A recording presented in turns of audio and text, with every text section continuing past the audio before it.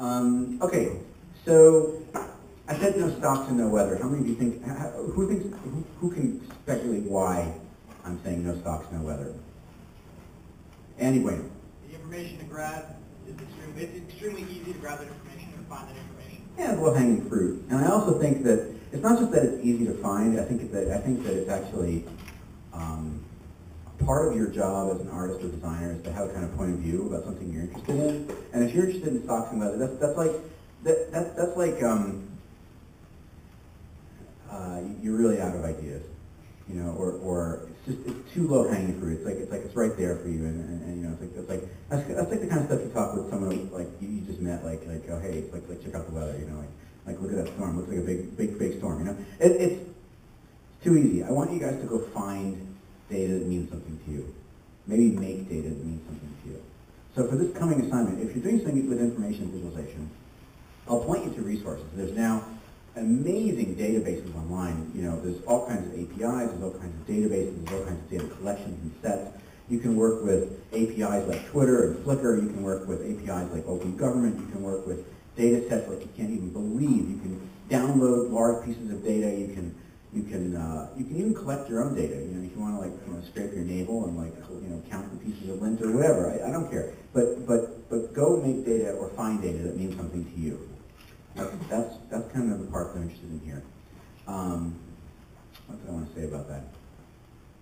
Well, that's kind of what I'm going to show you this morning. So what I wanted to talk about this morning was, this is going, I think, first of all, I pulled out the Vorpal sword of information visualization lectures. It's like a 3-hour lecture. There's no way we're going to get to it. And if I gave it to you, you'd quickly exhaust all the coffee in the room and possibly the building.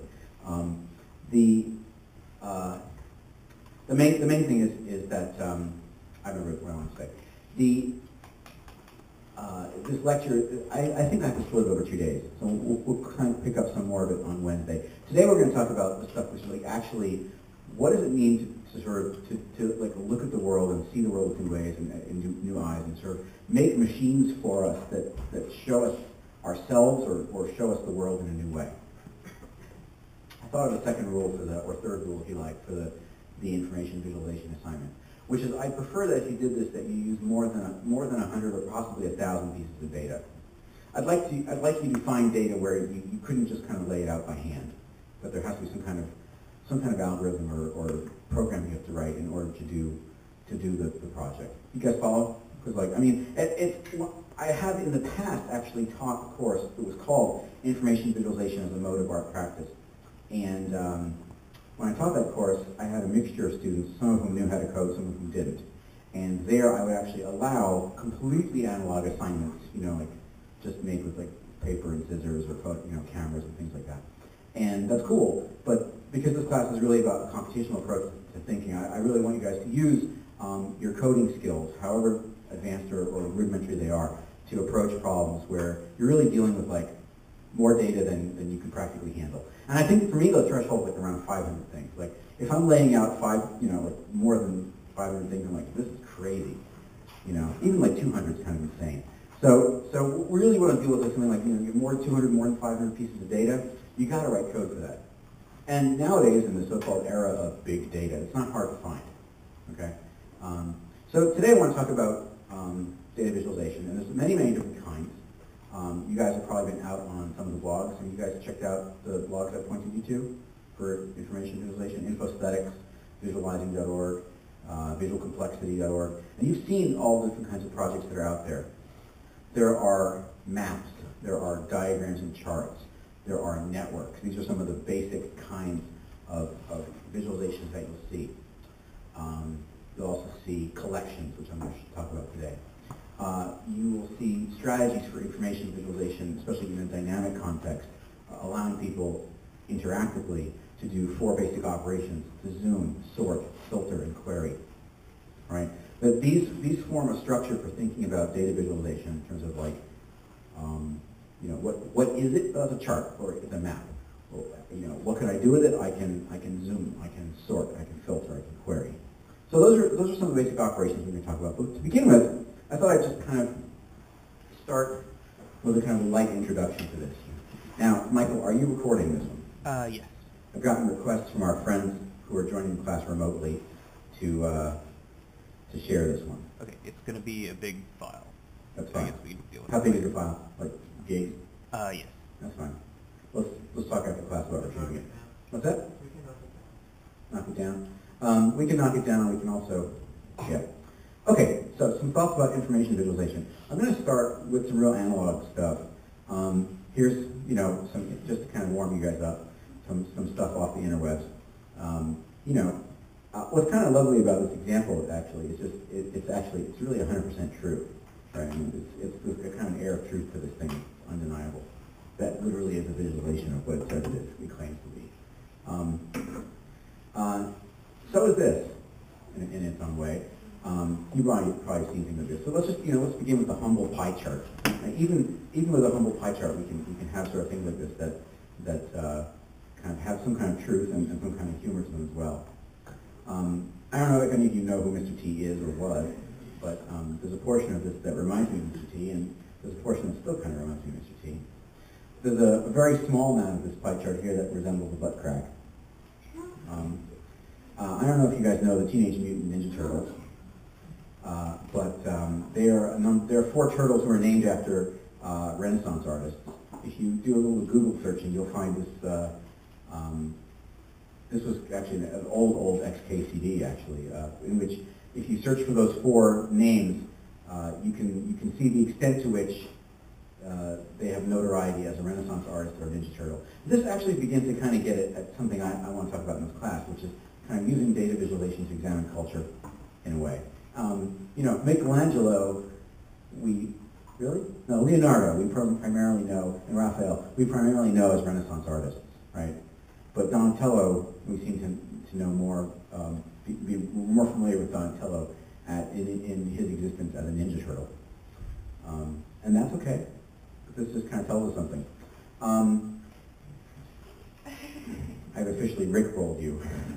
Rick, if we look at the words to the song and we count them up, we see that most of the time Rick Astley would never give you up. And second to that, he would only never run around and desert you. Only a very slight sliver of the time would he never let you down.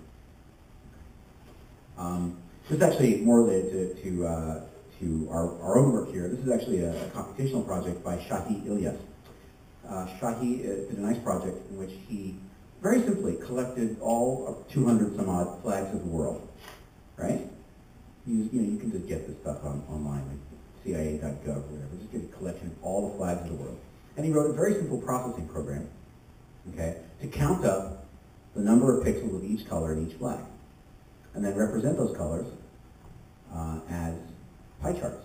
This is only a small section of the pie charts, but the countries are in alphabetical order, and if you see the actual project, you can sort of find your own country, right, whatever your country or the country of your ancestors might be, and you go, oh yeah, that's the country of my ancestors, because it's got, these, proportions of colors.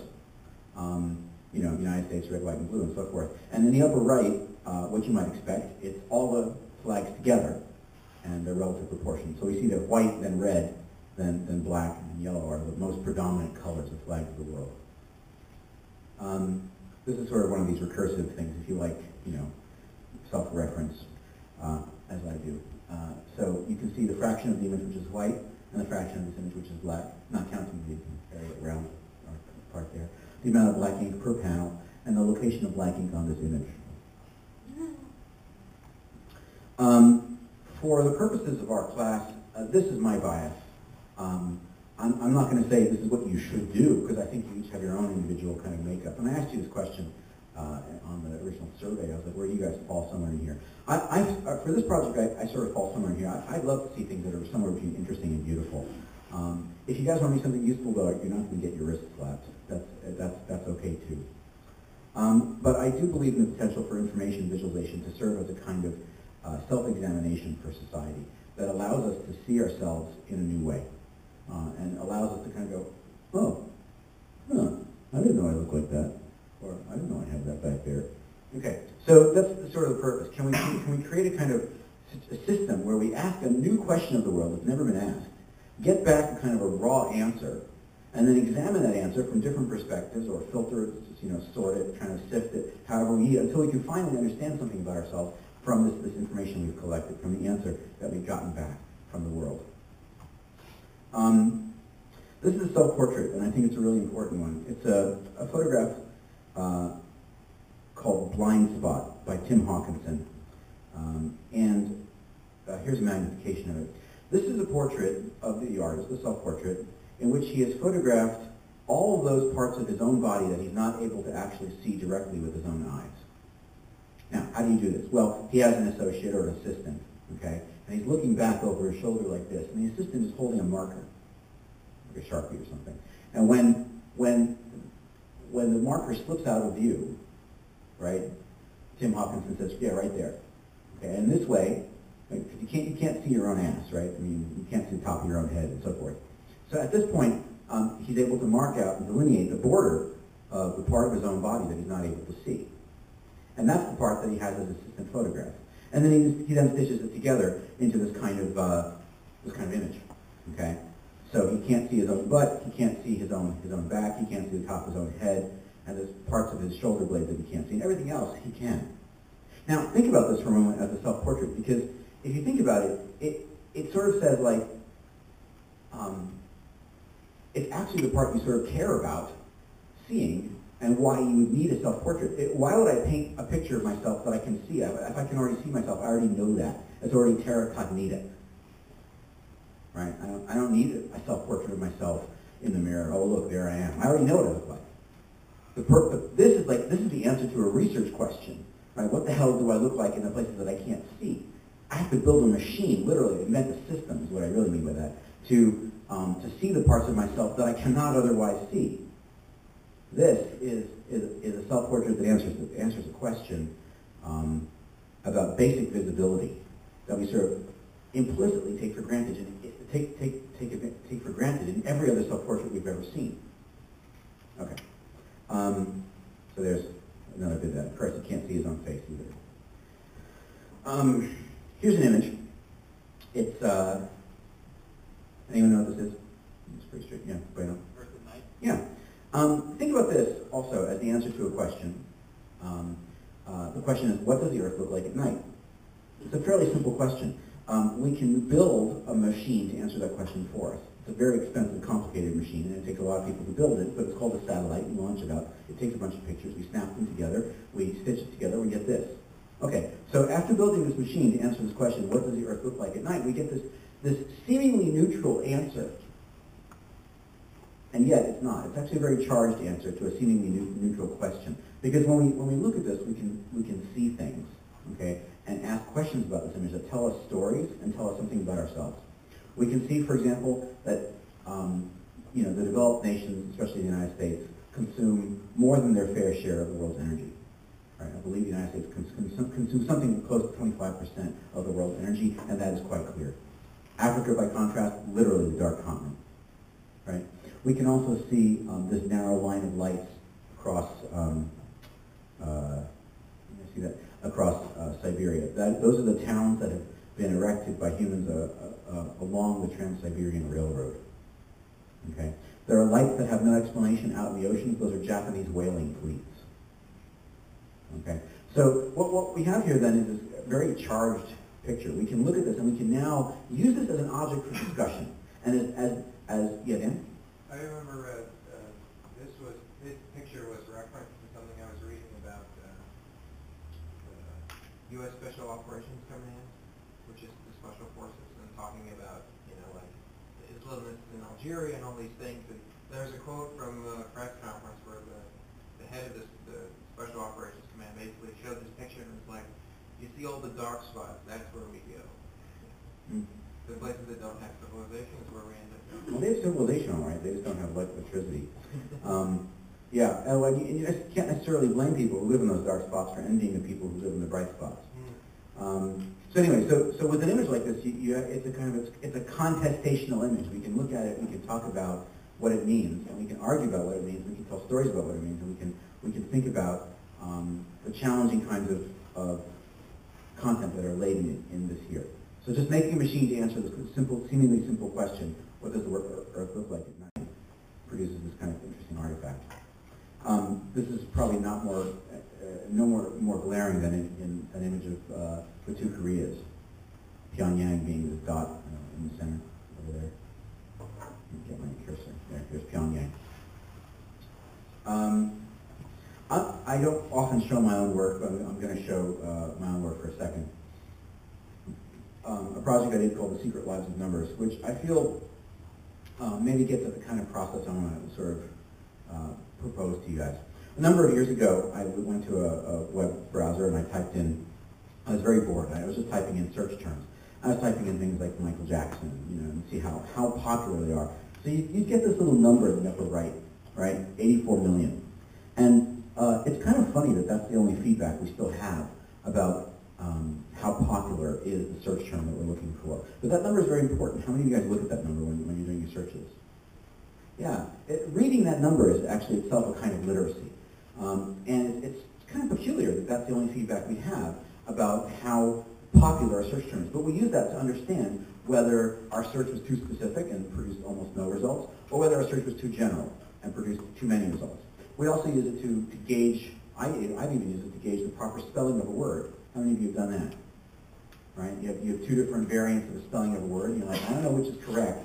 Turns out maybe both are correct, but one of them has 4 times as many hits as the other. So you say, okay, I'll go with that one. It's a weird way of going about it, but you can do that, right?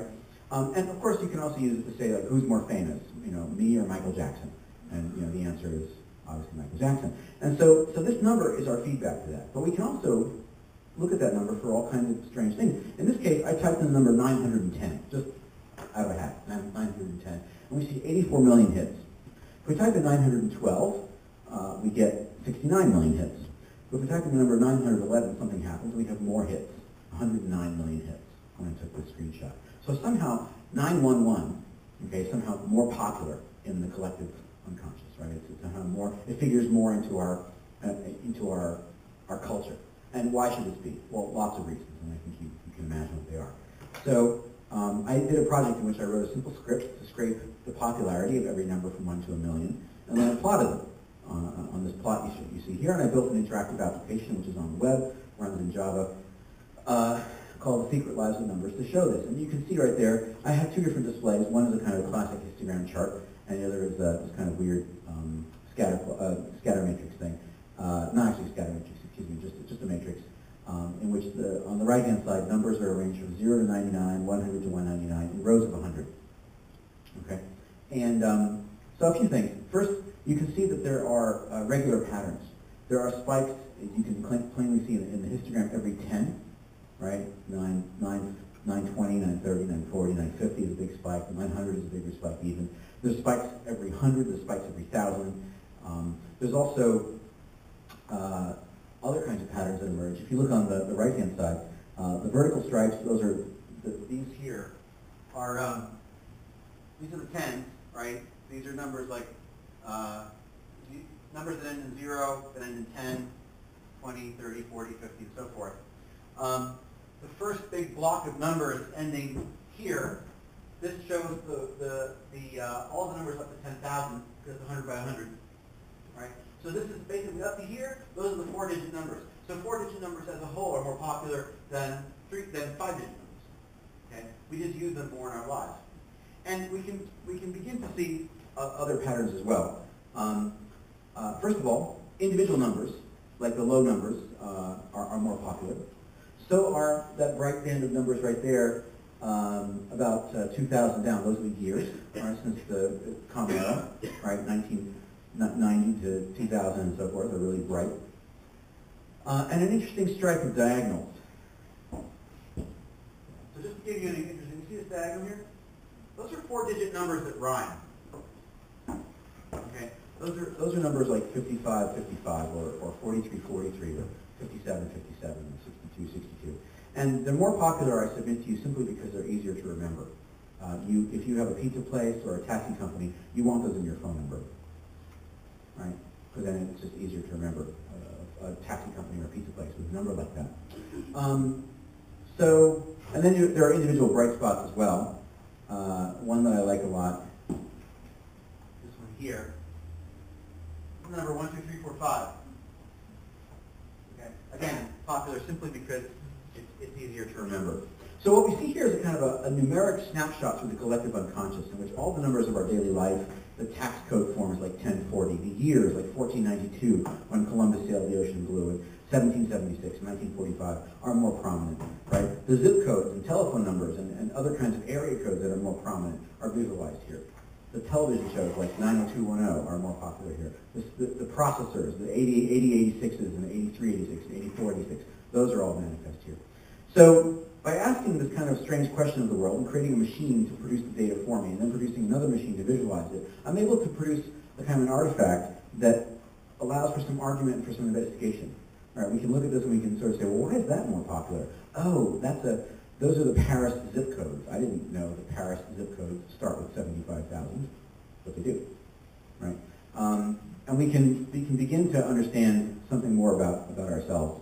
It's compiled from trillions of pieces of data, but somehow distilling it down like this shows us new things we might not have otherwise seen. There are many different ways of visualizing data. This is from Ben Fry, from his thesis, and he just shows, in this case, 25 different ways, but there's many, many others. I'll talk about them more, I think, in detail on Wednesday when we actually talk about like, how we do this stuff. But some of these are familiar to you because you use them every day, and you look at the New York Times, and some of them may be unfamiliar to you because they don't come up too often. But each of them represents its own kind of literacy. And fortunately for you as designers and artists, we've never had greater visual literacy for this kind of way of talking about things than ever before. And there's such a kind of curiosity about this that, the New York Times, for example, under the directorship of Amanda Cox, is taking tremendous sort of risks and strides to just try out new ways of visualizing things, but also to depend on these sort of tried and true favorites because it turns out people are much more literate than we thought. Here's another one, chart suggestions, a thought starter. This is online. You can find this if you look for chart suggestions, and I'll post a link to this as well. But you think to yourself, what would you like to show? A comparison, a composition, a relationship, and from here you can find some different ways of doing it. If you want a formula or a kind of a thought starter for your visualization, what are some ways of dealing with different kinds of data? You don't have to invent a new way of visualizing something every time. In fact, using familiar visual language can be just fine. I'm not even going to get to talk about today things like information sonification or physical information visualizations, although remind me someone to show the butt plugs. Are you familiar with the butt plugs? Anyone familiar with the butt plugs? Just Rob. Oh, Marlena as well. Good. What's that? Oh, I showed them in class. Okay. What's that? The same ones from last time? The same butt plugs from last time. They've been washed. I thought you were talking about the presidential The one. presidential butt plugs. Yeah. Yeah. So there's a huge people are like, what presidential butt plugs? I'll show them. But yeah, there's a kind of a burgeoning new field of physical information visualization, which you really could think of as more like sculptural information visualization, in which people are using rapid prototyping and digital fabrication techniques in order to show data in the physical world in three-dimensional forms and so forth. Sometimes kinetic forms as well. So today I want to begin with some different kinds of approaches to data, and I want to talk about artists' approaches in particular, and not even worry so much about code to start with, although a couple of the examples I've thrown in here are code-based. Let's talk about collections. Here are some things that collectors have collected. On the right-hand side, wanted, unusual egg beaters. Who is this person? Well, they like egg beaters, we know that. On the left-hand side, this guy likes lightning rod balls. Okay. Tony Catalano in Ohio collects lightning rod balls. Nothing is more amazing than the simple truth. Nothing is more exotic than our own surroundings. Nothing is more fantastic in effect than objective description, and nothing is more remarkable than the time in which we live. If you collect enough of something, you can begin to make comparisons between them and discover kind of the wonderful variety that's there that maybe you had ignored previously. That's what collections do. Collections are as old as any kind of thing. Starting in the 1600s or 1500s, people started to make these things called Wunderkammers, which were rooms that would compile crazy stuff that people had found on their travels out in the world. Is everything right there, Dan? Yeah. All right. You know, people would come back from trips with things like fossils or weird shells or mutant baby, you know, heads and things like that. And they would come up with, and they'd just stick you in a room and say, look at this amazing thing. It's a rhinoceros. But, you know, in Europe, they'd never seen a rhinoceros before. And they would make these rooms full of amazing and wonderful things that they could not have imagined. With the birth of photography in the 1830s, people started to photograph these collections because it seemed like that's what you should use photography for. Photography provides a good vantage point from which to observe people engaged in the act of observing the world and collecting phenomena. In William Henry Fox Talbot's The Library, 1845, one of the very first photographs, really, and on the right-hand side, 1839, Daguerre, the original Daguerre of Daguerreotype fame, Shells and Fossils. We see illustrated the curatorial nature of photography, a medium concerned to a large degree with preserving the present, no matter how ordinary, and cataloging phenomena. Oh, that's important right there. Yeah. There you go. Okay. You got that, Dan? Yeah. So, the series, I know, a lot of people wear jackets, it must be too cold. Well, the window is open. And the vents are covered. Okay. The series, the photographic series, is the backbone of photosensibility. And like the collection, it implies a belief in scientific method. One example, one photograph of something weird and remarkable is not sufficiently evidential, because one might simply be a coincidence. But many, repeatedly, are compelling. They become proof. This is from Richard Roth. And people collect all kinds of things. There's vernacular connoisseurship, right? People collect pictures. People collect license plates. How many of you guys have collections or had collections? What do you guys collect? Marlene? Hats. Hats. What else? Anna? Books about words.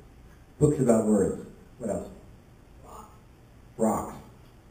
Geology, huh? Me too. What else? Andy? Glass bottles. Me too. Did you get old ones? Not really. Oh, okay. Yeah. Andrew? State quarters. State quarters. You get all 50? I think I did, yeah. And then you spent them. All right. Well, don't worry, there's none of the national park quarters. All right. Here are flea market beer steins, just because. Richard Simmons, if you know who he is, has about 1,500 pictures of Barbra Streisand. Okay. Mr. John L. Kreitz is a curator of parasitic worms. That's the sign on his door. Imagine his collection. So I want to talk about artist collections in terms of their formal play, their social research, and their critical inquiry.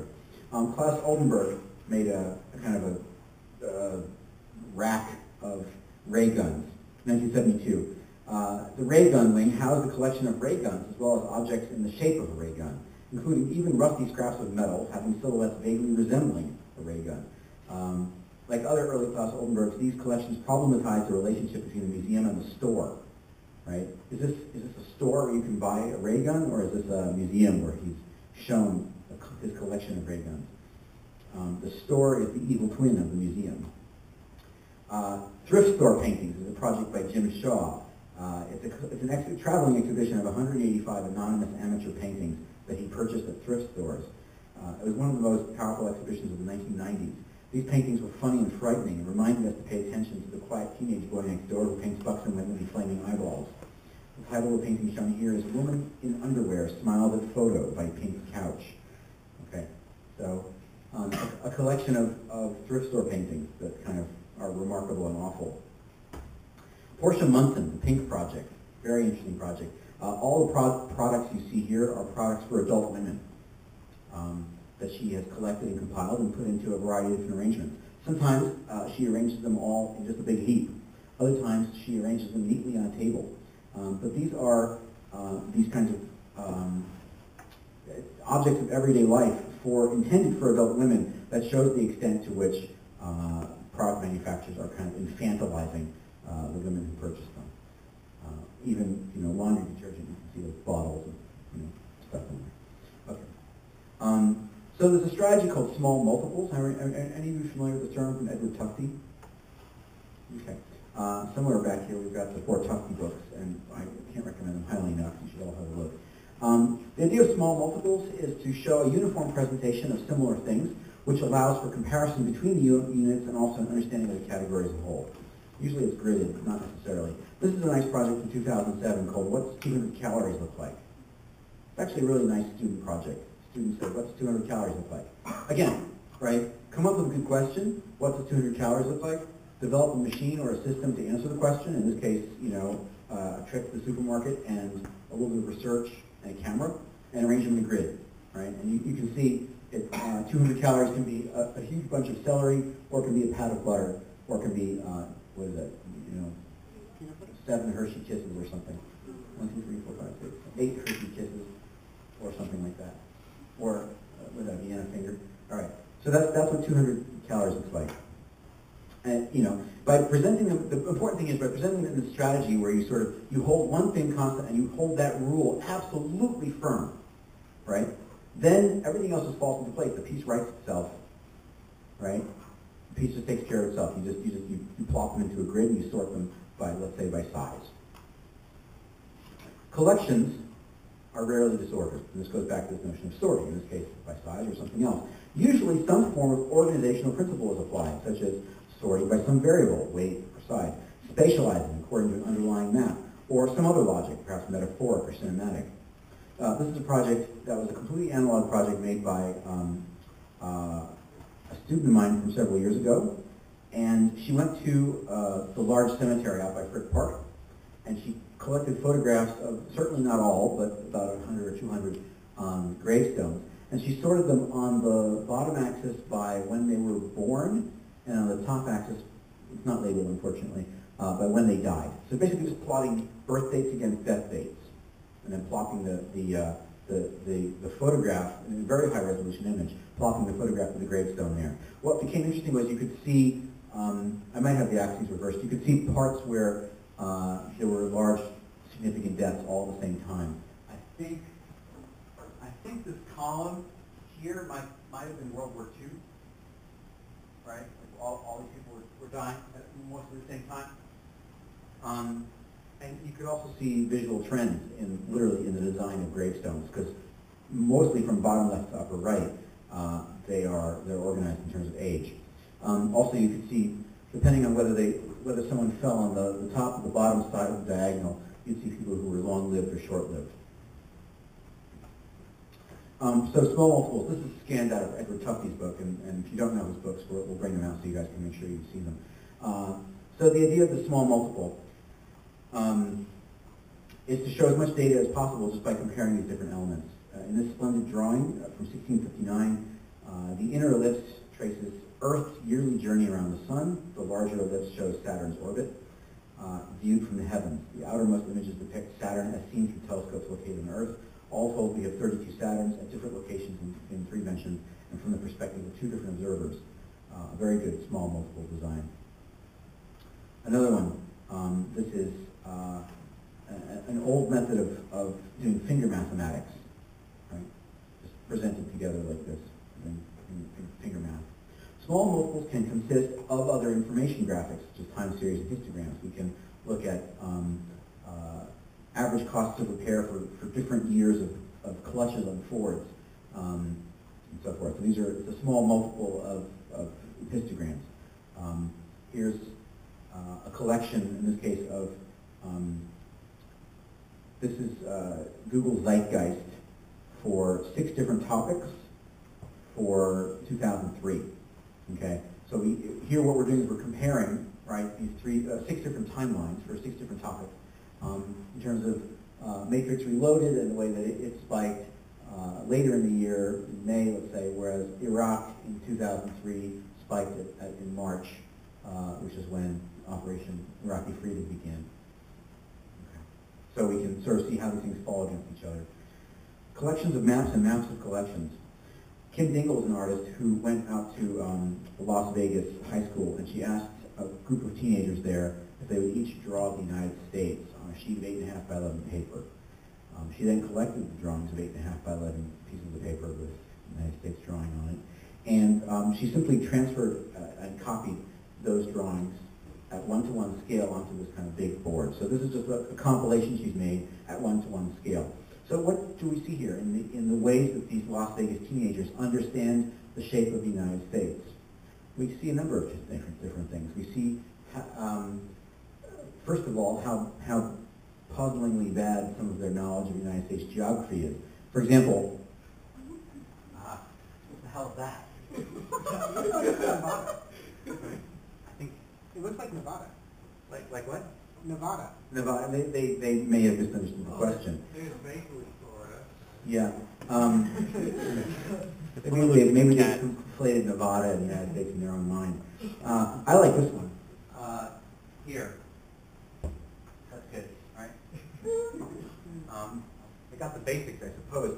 The other thing we see is we can understand the kind of the shape, the mental shape in our mind, the gestalt, if you will, of the shape of the United States. If we sort of average these all together, we basically can reckon that the parts of the United States shape that stick out in our minds are literally, well, there's a kind of a Florida down to the lower right, and there's a kind of a Maine in the upper right, and there's a Texas somewhere in the middle and the bottom, and then there's sometimes a lake.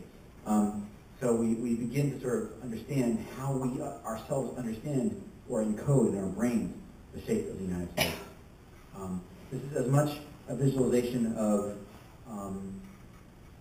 the sort of the memorability of the shape of the United States as it is kind of a picture of these specific Las Vegas teenagers. And with each of these, we can associate an individual person with them, right? And talk about their geographic knowledge. Look at this one here. There's kind of a mappiness, doesn't it? Right? Got that fractal boundary. Okay.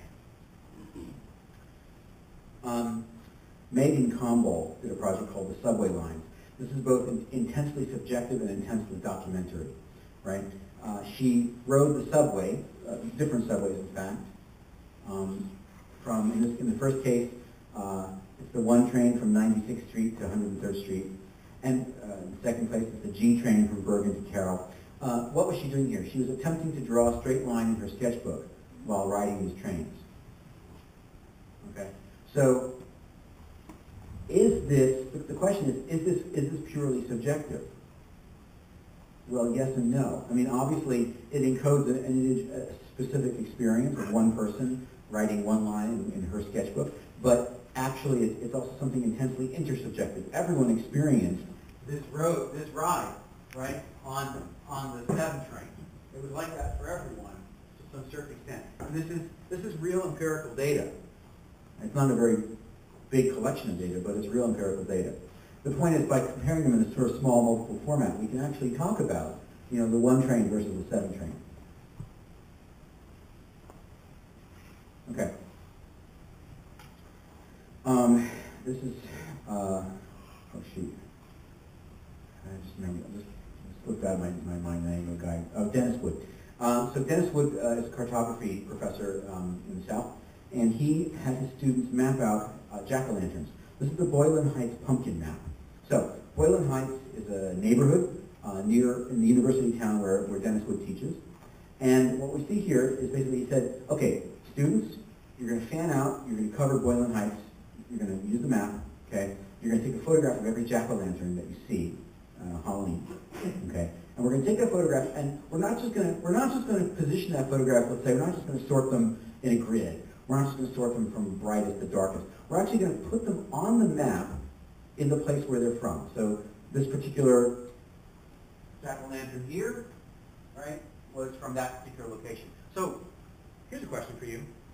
Where are all the kids living? On the north side of town or the south side of town? Yeah. Okay. For example, everyday objects reveal rich, though qualitative, information about their owners. And sort of in the same way that we can know something about the individual teenagers in Kim Dingle's United Shapes of America, this is a project by Stacy Green called Lipsticks, in which she collected lipsticks that were innocently and kind of inadvertently shaped in various ways by their owners. This project is from the early 90s. She noticed one day that her friend had a remarkably shaped lipstick, and she then started to ask more women and other friends of hers to if she could look at their lipsticks, and she discovered this. So what kinds of things do we see going on here? Anyone want to make any observations? Don't fight. What's that? Some bite. Some bite? Relatively. Yeah. Well, what we see here, anyone else? I'll tell you several things I see. I see, first of all, obviously, color is a factor. Every woman has her own complexion, right? So there's something about the ways in which, a color that works for one person may not work for another. We see, most remarkably, some incredible variations in shape. And we realize that these are actually sculpted through a repetitive, self-similar process, or, constantly iterative process of sculpture, if you will, encoding a repeated gesture in space. That, if you think about it, is highly multidimensional. Let's say 6 degrees of freedom, right? There's rotations, there's 3 rotations and then a 3-dimensional position in space that encodes the position of this lipstick over time. So each individual person has a kind of a gesture that has produced this, and that gesture is absolutely unique. Do we know something unique about, do we know something about Ellen from her lipstick? Well, yes and no. I mean, we certainly know that there's a kind of a pathway through space that she's moved her lipstick in. We know something about her complexion. We even know something a little bit about the fastidiousness of these women based on whether these are neat or messy. These are, of course, proxies for people. People are much more richly multidimensional than these lipsticks are, but there's an interesting way in which these can stand in for people even though they represent this tremendous reduction in data. They encode something about their owners, how their complexions, how they move through space, how they maintain this little microsculpture, and other features as well. This is a project by Melissa Clarkson, a student of mine, and unfortunately it's quite shrunk down. Syringe needles classified by purpose and size. She collected every needle that you could get and just stacked them up. There was nothing like this in any of the literature. You couldn't actually just see a comparison of needles. The big ones, hard to read, I'm sorry. Amniocentesis, 6 inches long. Spinal tap, about 3.5 inches long, and so forth. So you can actually see, like, how long is the needle they use for amniocentesis?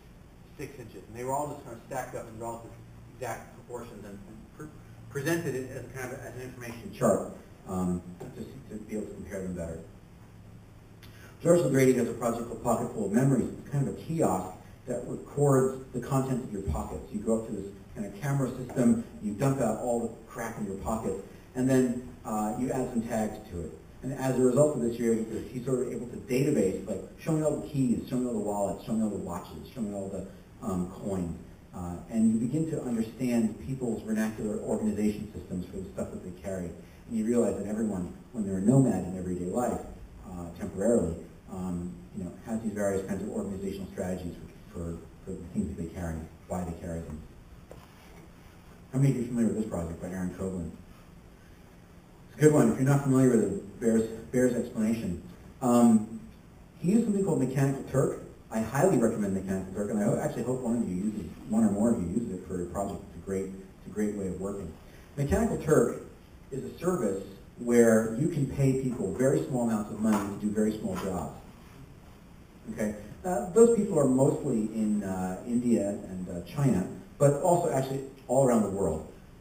If you're a completely broke student, you can make something approximating minimum wage just by sitting at your computer doing these kinds of jobs. What do people normally use Mechanical Turk for? Back up, because this is not the kind of normal purpose of Mechanical Turk. Mechanical Turk is a way of automating human intelligence to have it work in concert with computer artificial intelligence.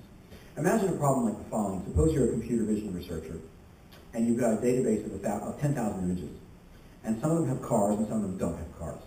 And you want to train a classifier to know whether an image has a car or not. Okay? To do that, you need ground truth. You need to know whether an image actually does, in fact, have a car in it or not.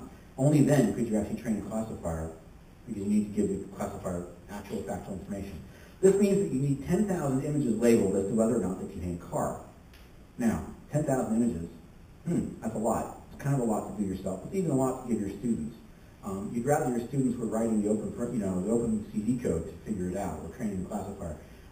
What do? Enter Mechanical Turk. On Mechanical Turk, you can propose micro jobs to people. They're called HITs, or Human Intelligence Tasks, where you can basically provide a machine where people can annotate those images for you. And for small amounts of money, like 2 cents per image, people will say there is a car or there isn't in a given image, for example. Now, people use Mechanical Turk for all kinds of other things. People write movie reviews, or that's how movie reviews get populated on Netflix, things like that. People use it to review comments and eliminate spam. People use it to do all kinds of things. To, for example, often some strange requests, like take photographs of every house in a neighborhood, things like that. And you can do these yourself. The tasks generally range, from about 1 or 2 cents per task to sometimes a couple of dollars per task. And you can command more money, or you can pay more money for people who can actually write English, well, things like that. So it's a way of automating this. More recently, how many of you are familiar with a project at MIT called Soylent? Oh, it's a great project. Soylent refers to the movie Soylent Green. The tagline is "It's people." And the way Soylent works is that it's a word processor where you're just typing your term paper or whatever it might be, but secretly, well, not secretly to you, but sort of in the background, there are Mechanical Turkers who are looking at what you're typing and making corrections as you go. Okay, these are Mechanical Turkers who are particularly good at reading and writing English. Okay, and they're basically proofreading as you go. So it's kind of like having this kind of like crowd of human editors who are fixing your language as you type. And the person who developed it, now a professor at Stanford, it was his PhD thesis, developed it in order to figure out ways of how do you create these kinds of collaborative systems where I have machines that have somehow uncanny intelligence embedded in them, right? Remind me to show you also, besides the butt plugs, another ITT project, the descriptive camera. That's one I'll get to as well. Okay, so what did Aaron Golan do? This project is now quite a number of years old, at least 5 years old, if not more, maybe 6. 2006, makes it 7 years old. Aaron paid workers on Mechanical Turk 2 cents a piece to draw a sheep facing to the left. The request comes with inspiration from Antoine de Saint-Exupéry's Little Prince book, you know it. So he said, please draw me a sheep. And people would get paid 2 pennies, 2 cents, to draw a sheep. And he built a special processing program, special processing application to record their drawings. It was very simple, kind of Java-based, record their drawings, give them a grayscale color palette so they could choose color, and have them draw a sheep. And some people would do seemingly more labor than you might think 2 pennies is worth, right? And look at that sheep kind of in the center at the top. It's beautiful. That's a gorgeous sheep, right? Someone probably spent more than 2 cents worth of time doing that. But that's because, doing so was of interest to them. It relieved the tedium of their day. In so doing, he collected, just by spending $200, 10,000 sheep facing to the left. So with 10,000 sheep, he was able to sort them in various ways. And he just presents them as a collection, but a collection that's kind of, that could not have been made in any other way, except with kind of a machine to automate the process of collecting this data. With them, we understand something about sheep, and we just also understand something about the new nature of the crowd that we're constantly connected to. I have taught information visualization workshops at other schools, often over the course of just a few days, and I've had students with very, very noob programming skills do fantastic Mechanical Turk projects. I'm glad to show you some. Mechanical Turk is really easy to use, and it's a great way of getting a lot of data fast. I'll show a few projects that way. There's a book called Heads by Alex Kaiser. It's pictures of bald people. It's fascinating how they get how similar and yet how different they are. So again, by holding fast to a rule. If I had to say one kind of critique of students, it's often that it's really hard to hold fast to a rule, but it's really worth it. If you can manage to apply the rigor of really obeying the rule, you can get some great results. This is a set of small multiples by Yoko Ono. It's a Fluxus film from the mid-60s called Bottoms.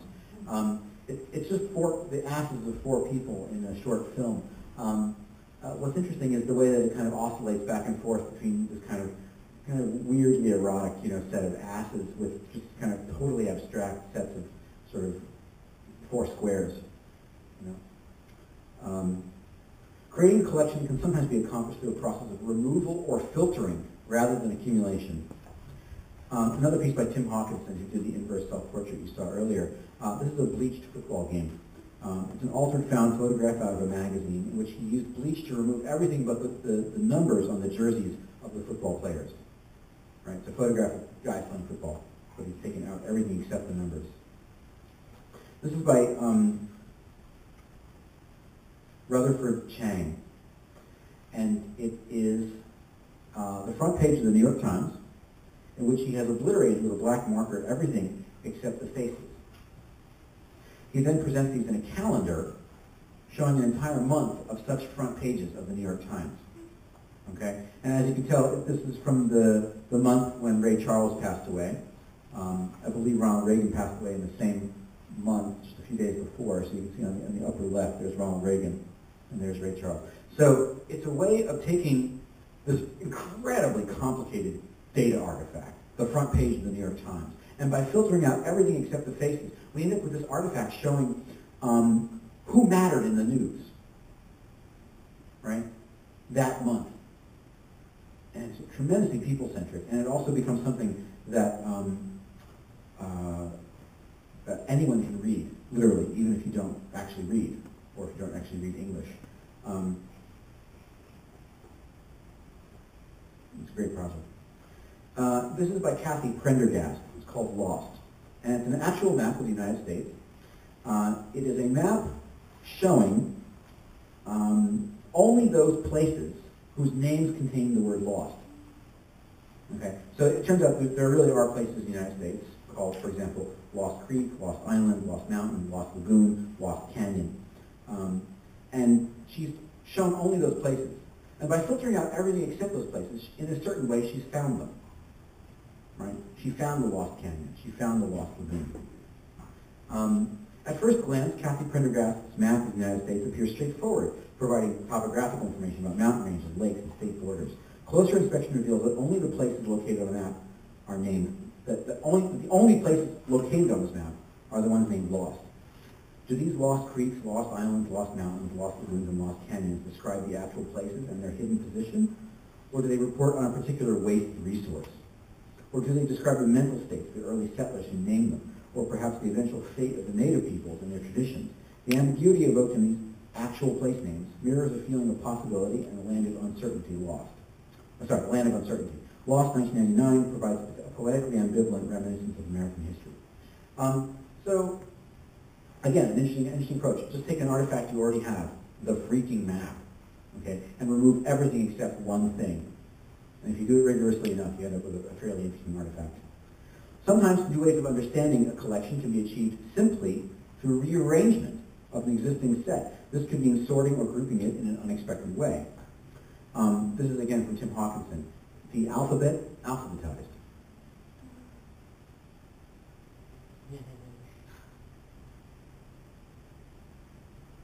The letters of the alphabet arranged in alphabetical order according to their phonetic spelling. Think about it.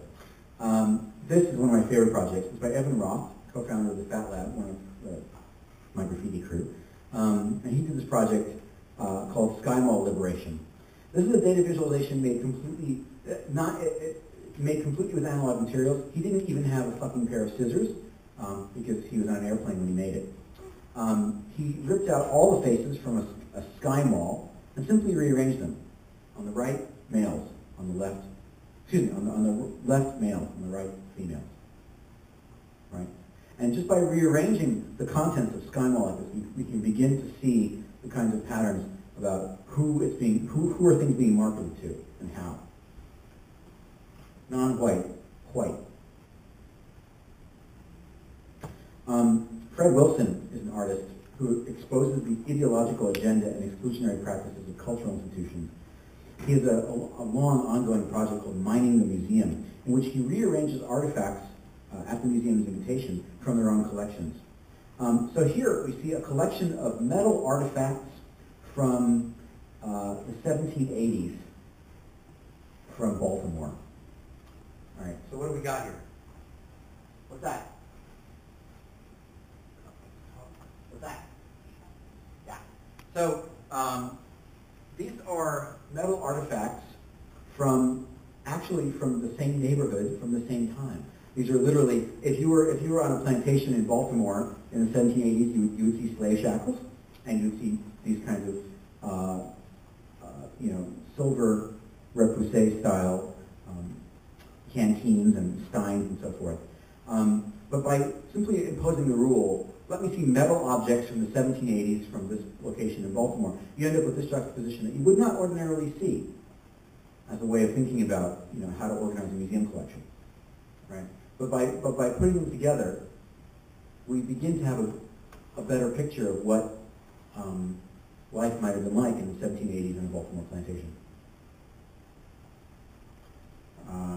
By juxtaposing iron slave shackles found in the archives of the Historical Society with silver vessels in Baltimore repoussé style, he reinvigorates both the role of the museum and the discourse of history. The photo series is the backbone of the photographic collection. It implies a belief in scientific method. One example is not sufficiently evidential, but many are compelling. Oh, we were here. Here's Olafur Eliasson's The Faults series. These are literally photographs of faults collected by Olafur Eliasson. How many of you are familiar with Bernd and Hilla Becker? German photography couple. They've been working since the 50s or 60s, collecting photographs of like objects. These are gas tanks in Germany. Obviously different ones, and yet oddly similar. Here are these kinds of mills. Here are other kinds of grain silos, water towers, farmhouses. We see the patterns, we also see the individuals. Water towers, 1980, black and white photographs. This is by Bill Sullivan, totally illegal. He's set himself up opposite the turnstile, and these people catch it, are only sort of caught by it when they kind of achieve awareness of the fact that they're being captured, only at the very moment that they're being captured. He's done lots and lots of these. They're pretty amazing looking. Every person being framed by this kind of same situation. And it's this capture of a very specific moment. Everyone framed identically. Again, the actual machinery Bill Swisher has is a camera. But if you think about it more conceptually, he's built a machine in terms of a system, a capture system for creating this kind of condition, right? He's got a set of rules which you guys could articulate if I asked you to, right? About how he goes about doing this. And it produces a pretty remarkable artifact.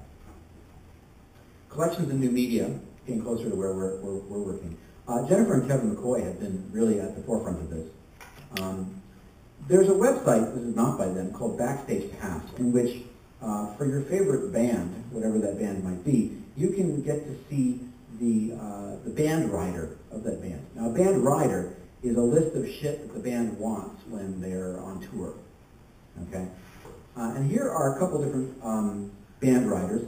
Here's a band rider for Guns N' Roses. Okay? So it's a two-page rider. Well, probably more. It says, they want catering, and they want, a case of Budweiser and so forth. They want an assortment of adult magazines. And then this here is where you really get to understand the character of your favorite band. They want fresh Wonder Bread and also a bottle of Dom Perignon. Right? This lovely contrast between the most banal and the kind of the fanciest. Right? It's the kind of thing that's going on there. So Jennifer and Kevin McCoy created the Band Rider series. And their exhibition consists of, when they're invited to do this by a museum, okay, or a gallery, they say, great, here are the three band riders. In this case, Nine Inch Nails, Jennifer Lopez, and Guns N' Roses. And basically, the way that it's exhibited is just in a vitrine in which all the shit requested by Nine Inch Nails, Jennifer Lopez, and Guns N' Roses are respectively presented in turn as a series of small multiples, right? And so you can begin to understand the individual character of these bands. For example, Nine Inch Nails, it's like cigarettes and a carrot juicer. It's kind of, Jennifer Lopez wants flowers. On the right, Guns N' Roses with their Wonder Bread and Dom Perignon. You know, everything that you might understand about these bands in terms of them being these cultural, these distillations of sort of cultural meme sets are kind of likewise encoded in the crap that they want behind stage as well as in front stage. It connects the identity of the band that you know from in front of the stage with the identity of the band in the back of the stage. Okay, and it's a really lightweight piece for Jennifer and Kevin McCoy to present, because they just literally they give the gallery the shopping list, and then they just arrive. It's all there. They just arrange it. Lazy like a fox. Another project of theirs, which actually is not lazy like a fox at all, is Every Shot, and they've done this with a few different series. In this case, they've taken the 1970s cop buddy television show called Starsky and Hutch, and they've cut it up into every shot, and they've databased this set of shots, okay, according to content, and then arranged all of these individual DVDs, okay, by topic. So there's every stairway. There's an entire DVD of every stairway from Starsky and Hutch, or every female cop, or every person giving technical advice, or every arriving on the scene. Okay?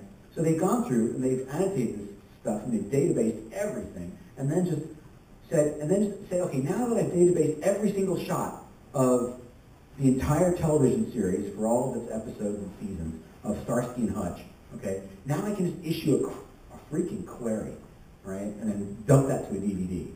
Show me every disguise, every shop owner, every establishing shop, every ordering of food, every comic criminal. Oops. They've done this also for Looney Tunes series. They took the collected Looney Tunes. You probably know these better. Every hanging by a thread, every speed cloud, every running really fast, every jetpack and rocket. So you know, Wile E. Coyote and so forth. Right? You know, they have every fall from a great height. They have one of the discs is, you know, every time that someone smacks into a wall and when there's a tunnel painted there. You know what I'm talking about. Okay. Okay. Every singed fur or hair. And this is their database system for every anvil. Every anvil, of course, is the name of that piece where, you know, they have like the anvil that falls on someone, right?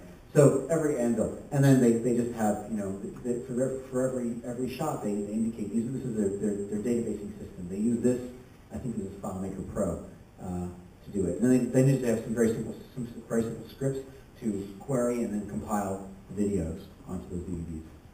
Right? Kind of combination of laborious hand annotation and then some automatic and some hand segmentation, and then automatic compilation. That compilation consists of a query into the database. A project of mine, I won't say too much about it, but I collected, well actually, here's maybe what I want to point out about this piece. A friend of mine was working, nowadays he works at Google, he's one of the Google Pittsburgh people. But at the time, he was working for a company doing automated text analysis primarily for government agencies. Okay, and he's a good friend of mine. He's my roommate from college, and he's here in Pittsburgh. His name is Kummel, and Kummel was doing some work where they were analyzing. This is 2005. They were analyzing all of Usenet, and they were analyzing all the blogs, right? And he had his company at the time. He had machines that were scraping all of the blogs looking for terrorism, because that's what the government's interested in. And so, you know, he had other databases too. The CIA has all of your email, just so you know. So he had all the blogs, and he said, you know, we're not really finding. I was like, are you finding terrorists on all the blogs, on Blogger and stuff like that? And he's like, no, we're not really finding any terrorists on the blogs. And I was like, well, what are you finding? And he said, actually, it's a lot of teenage angst. You know, just basically a lot of teenagers talking about sex. And I was like, really? Can we do a query? And he's like, well, yeah, sure. What do you want to know? And I said, give me every case where somebody had said broke up or dumped me. Okay. Nowadays, this is really trivial on Twitter. With Twitter, like this project that took me like a half year to build would be like a 5-minute like Python script. But at the time, it was difficult, and you basically say, for all the blog, give me all the blog posts where someone says broke up or dumped me. Then we filtered that through Kummell's special natural language processing tools, which would be able to distinguish which blog posts containing those terms were actually, in fact, a romantic breakup, as opposed to, for example, someone dumped Pepsi on me or my favorite band broke up. Right? So we ended up with about 100,000 blog posts that we were of which we were for each one 90% confident that it represented a romantic breakup. So we compiled. I did this visualization of all the romantic breakups from 2005, and basically launched it on Valentine's Day 2006, and just kind of there was a bunch of markup where you could, for every given breakup, you could find other ones that were similar. The premise being that when you're a teenager and you have this romantic pain, you feel like no one else could possibly understand like your pain, which is so unique. And yet, actually, there's like 100 people who are describing their romantic breakup in exactly the same way as you. Bueno, can you bring me a coffee? Sure. Thanks. There's a lot of different approaches. Just black is fine. Image averaging, for example, is a quick little technique you can use that you may be familiar with from some of Jason Salavon's work. I'll show some. And what it does is basically, suppose you have a small multiple collection, a collection of images of things. You can average all those images together and ostensibly in some way illustrate the category itself. It may suffer from poverty of details, but it may still offer an excellent gestalt. Doing so requires 10 lines of code. I'd be happy to give it to you. So, this is famous work by Nancy Berson. While an artist in residence at MIT in the early 80s and late 70s, she invented the technique of morphing that you may know, where one image is blended with another. So she was hanging out in the computer science labs, and she wondered if it was possible to basically create averages of people's faces. And it wasn't just any old faces. She decided to apply a kind of a conceptual rule. She said, I want to create averages of beautiful women from the 1950s and beautiful women from the 70s.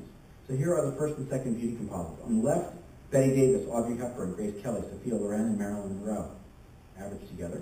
On the right, the composite of Jane Fonda, Jacqueline Bisset, Diane Keaton, Brooke Shields, and Meryl Streep. And we end up with, putatively or ostensibly, the average beauty of the 1950s compared with the average beauty of the 1970s. I actually think it's pretty good. These are not individual people, right? There is nobody who actually looks like this. This is very early digital imaging for what she was trying to do. But by morphing them in this way, she was able to kind of get at these underlying notions of beauty. She did other work as well. More recently, in the early 90s, she put out an advertisement on Craigslist saying, do you look like Jesus? If so, I want to photograph you. So she got like 8 guys who self-report as looking like Jesus. She averaged them together, and the composite is in the lower right. Doesn't he look like Jesus? Sure looks like Jesus. Looks more like Jesus than any of the individuals, right? Regression toward the mean would say that he does. What's funny about this is that nobody knows what the fuck Jesus looks like, right? But we all have this kind of idea of what he looks like because of Byzantine art and other kinds of conventional representations of Jesus and so forth. So she gets at our cultural idea of Jesus in this kind of interestingly roundabout way. This is a project by a former grad student of mine, David Tinapple. It's video faces.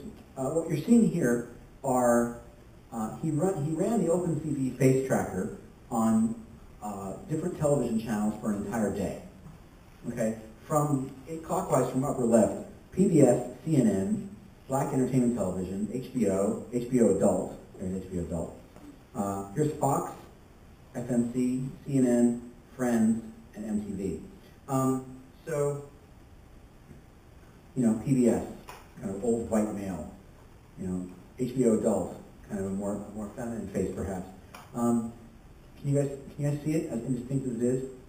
It's a mixture here. It's a mixture of visualizing both the actual faces that typically characterize a cable channel, as well as, unfortunately, kind of a visualization of the OpenCV face detector itself, right? He almost ran it too long. It ends up just kind of being kind of average and bizarre. But you do, in some sense, see the face of white male authority on Fox. You see the kind of the face of youth on MTV and so on. Okay. This is a classic one by Jason Salavon. How many of you know this one? It's really good. So this is called the Playboy Centerfolds by decades. Each decade has 10 years. Each year has 12 months.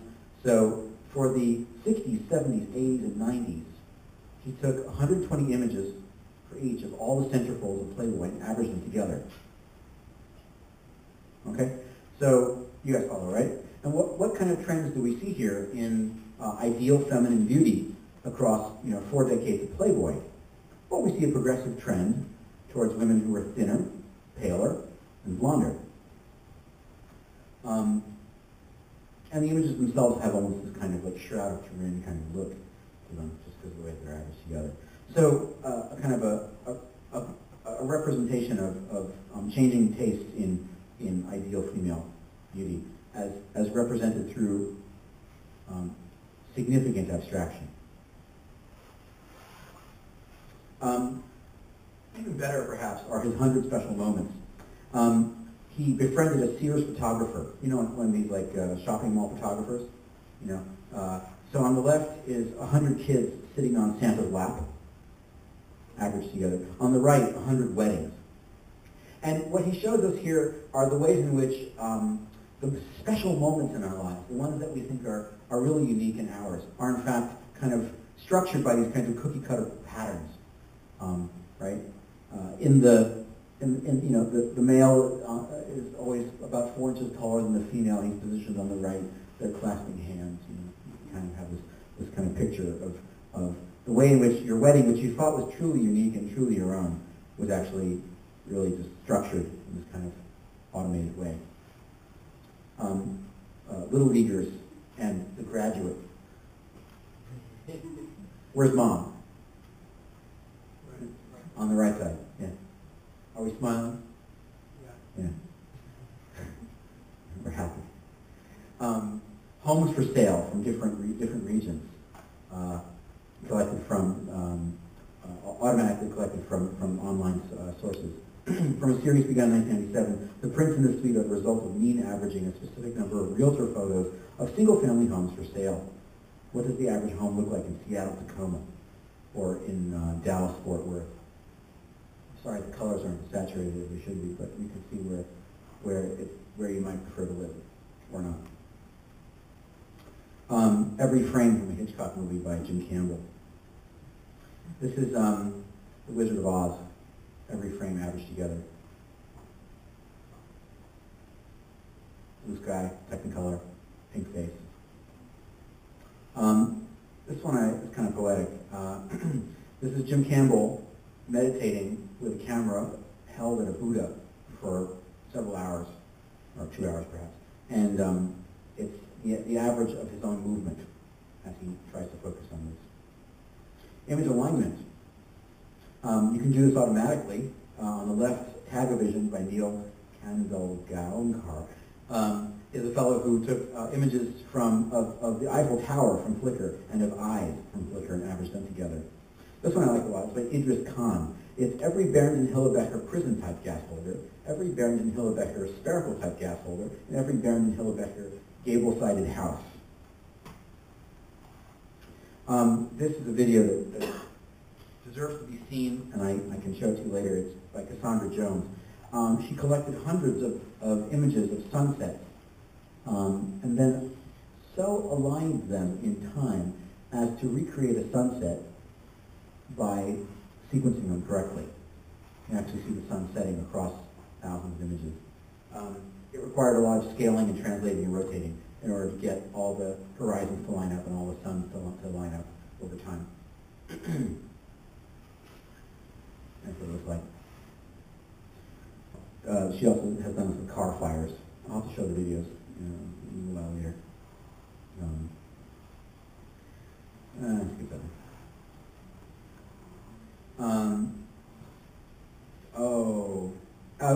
My friend Chris Sugru, she collected pictures of people giving the middle finger and organized them to be so aligned as well. She basically lined up and scaled and translated and rotated all the middle fingers, and then showed the video of hundreds of people giving the camera the middle finger, but the middle finger stays the same, and then the photograph just changes around it. You guys understand? Yeah, okay. It was a quick student project she did for Zach Lieberman like years ago. What do faces reveal?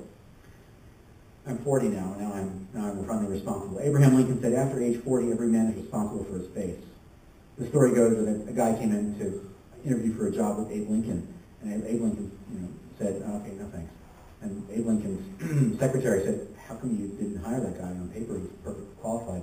And Lincoln said, I don't like his face. And this is an astonishing thing for his secretary to hear, because this is like honest Abe. This is like Abe Lincoln saying, you don't like his face. What kind of answer is that? And the answer is, after age 40, every man is responsible for his face. The implication is that our faces are somehow visualizations of our inner character. There is some truth to the old wives' tale that grimacing can be permanent. The faces of the chronically depressed wrinkle differently than the faces of those who smile a lot. We can at least say that a person's face is certainly a visualization of its own history of movement. This is a project by a young woman, Eva Teppa, which I like a lot. It was shown at Ars Electronica 2005. And it's one of my favorite visualizations ever. I'm a big nerd. I like to program in Open Frameworks. You can tell from my new Open Frameworks t-shirt. If someone said to me, Golan, I want you to do a visualization of an orchestra, let's say, create a visualization of orchestral music, I'd probably think to myself, okay, I need to get a sound card with like 24 inputs and like mic every single player, and then like get some crazy FFT code and a bunch of computer graphics, and I'll have to bone up on my shaders in order to like do some fantastic, abstract hoo-ha. Eva Teppa does this amazingly efficient visualization, which works as follows. These 5 people are listening to the orchestra in another room. And as they do, their faces reveal their personal reactions to the music as they hear it. These are then automatically assembled together by a kind of a video splicing system. Okay, so they're just kind of 5 live feeds are combined into one kind of very long projection. So the music that you're hearing is being visualized by these 5 faces. And the face is a highly multidimensional piece of meat.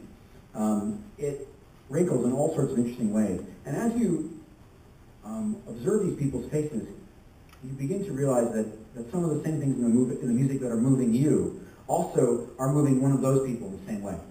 You say, oh, I really associate with that guy. But when I sort of wince or cringe or enjoy the music, I feel the same way that person feels.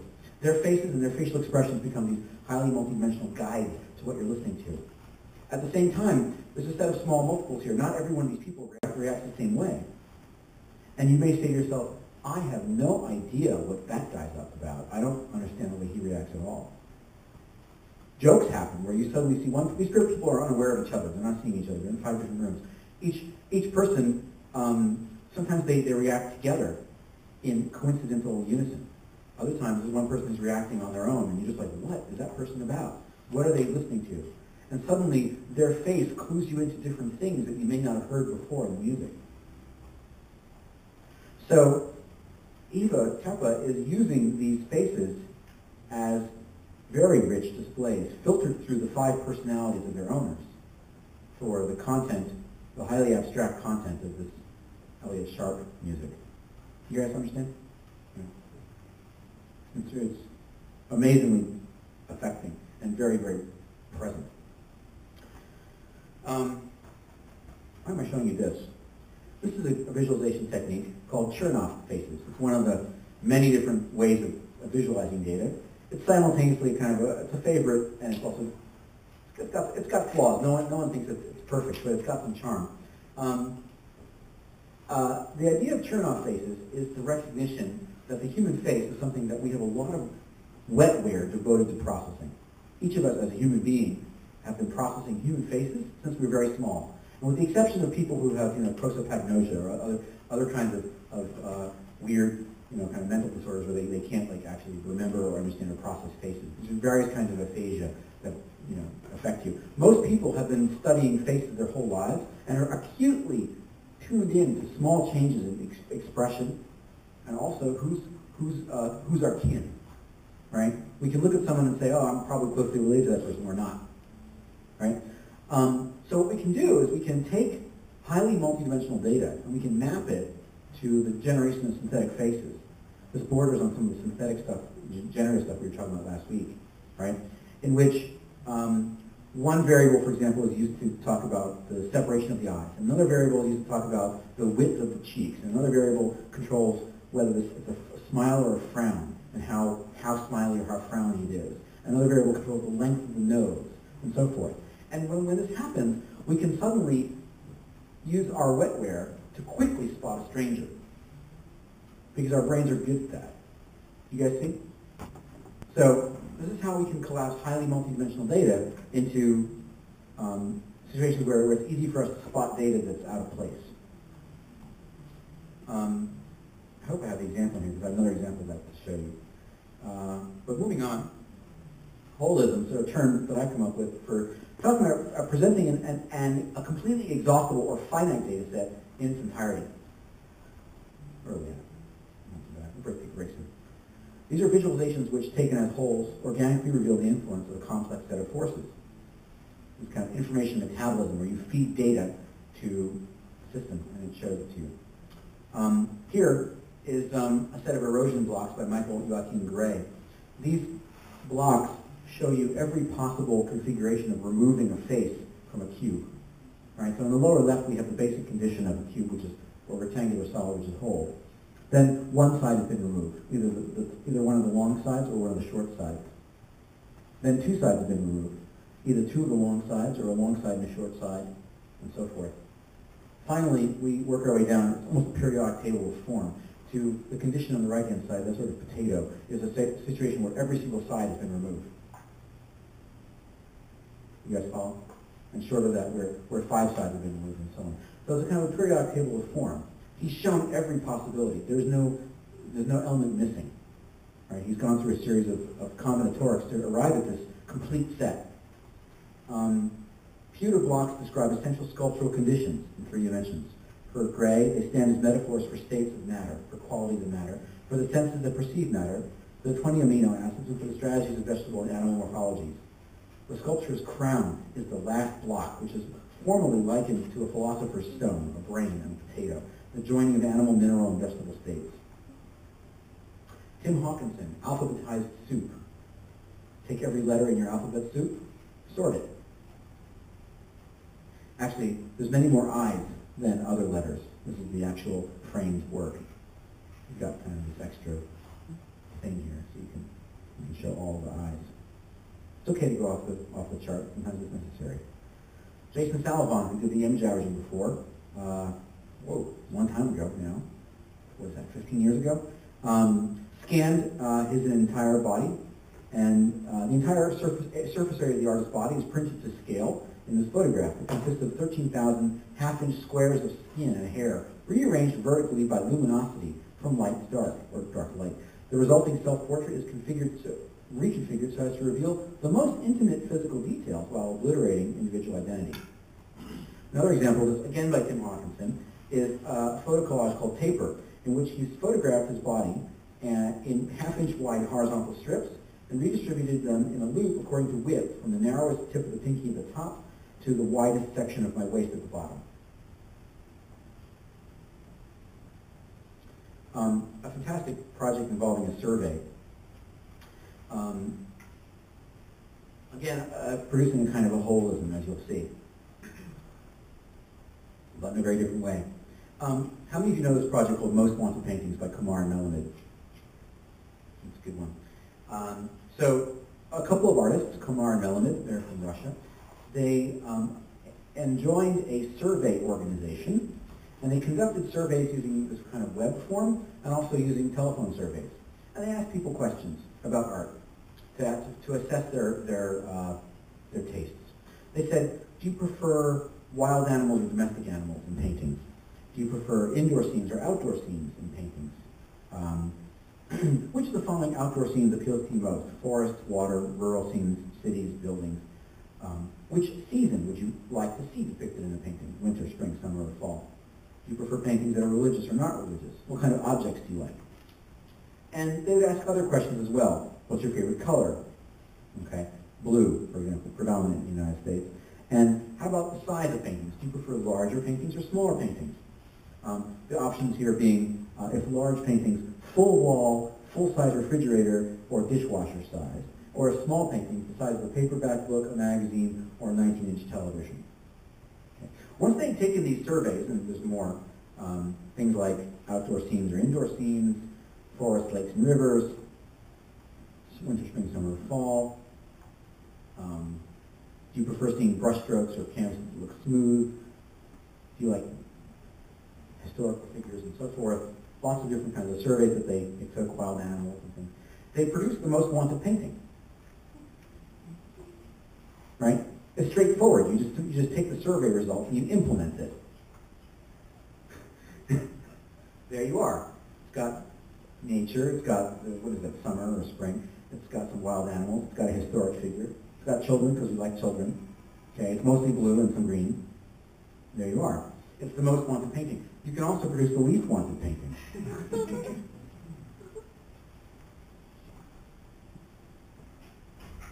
And you can do this for different countries. And we can begin to make a small multiple series of the most wanted and least wanted paintings from these different countries. From top to bottom, United States, France, Turkey, Russia, Denmark, I'm not sure what KE is, Portugal, Italy, Germany, and the Netherlands. Netherlands being one of the only places whose preferred favorite image is actually abstract. Yeah, and Italy, where their least wanted painting has pop culture figures and also kind of classical figures. They just can't, they're overburdened by their history, they can't stand it. Okay. This is a digital project by Kevon Davis. It's a really great project, and it's at this point probably 10 years old, and I wish it were still online. There are parts of it that are still online, but the original alphabet one is done. It's very simple. He presents you with this grid, and he says, the collective consciousness of the world, this is now an old project. When this arose, this was like early crowdsourcing, before the term crowdsourcing even was called that. The name hadn't even been neologized yet. He said to people, the collective consciousness of the world is attempting to create the letter A. Should the orange pixel be black or white? Okay, we choose a random pixel, and you would say whether it should be black or white. And in this case, maybe you'd say white or black or whatever it might be. And you could change it or flip a given random pixel maximum 3 times before your IP address was then blocked from further addressing that letter. Okay? After 12,025 flips, this is what the collective consciousness had produced. The hive mind had created this letter A.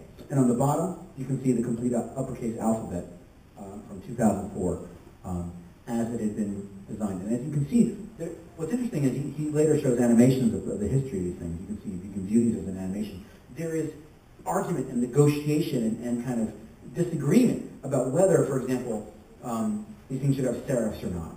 You know, the core part of the letter is black. The non-core part of the letter is white. But there's disagreement at the edges where it twinkles, and people are like, no, I assert that there should be serifs. No, I assert that there should not be. And so there's kind of constant disagreement that happens at the fringes. This project I'll show after the break. This one by Lisa Jevbrat is worth mentioning. This is only a very small fraction of a much larger project called Every One-to-One. She pinged every IPv4 address. Okay, so you know your IP address is like 198.168.2. Something like that. Okay, she pinged every single IP address, and according to what signal came back, colored an image according to that. So she made a big image, 65,000 by 65,000 pixels. Okay, it has 2 to the 32nd pixels in it. Very large image. Yeah. I had a friend who did something similar by the CMU network, and he Mhm. something similar happen in this case? She did this a long time ago, and I don't know any anecdotes about that. You could ask her. She's friendly. She's a professor out in California of data visualization and art. She did this project at least 10 years old. So like, I think like 2003, 2004, something like that, 9 or 10 years old. But yeah, so she pinged every single IP address, and depending on the signal that came back, whether it was alive or dead, kind of a website or not, she would color it in different ways, and she ended up with a picture of the internet, right, of the complete internet, literally, because she had pinged every single IP address. We're narrowing in on I know it's time for a break, but let me just mention this one here. Here's a project I like a lot. It's called Everything, by Tom Friedman. And he spent 3 years writing every single word in the dictionary on a piece of paper that's 3 feet by 3 feet. Okay? So you can do this. It takes a while. There's approximately 250,000 words in the dictionary. And you write them all very small with ballpoint pen on a big sheet of paper. It's a picture of everything. Right?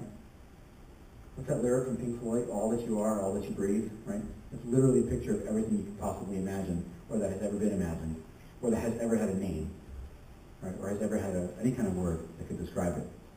All pictured on a big sheet of paper. So it's kind of a joke, but it's also kind of an amazing object.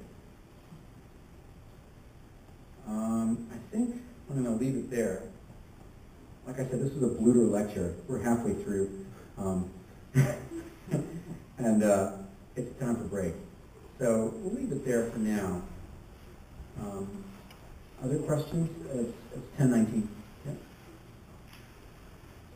I'm going to finish this lecture today and show you a bunch of digital stuff as well, of course. And then on Wednesday we'll talk about the techniques for grabbing data, getting data from places and things like that.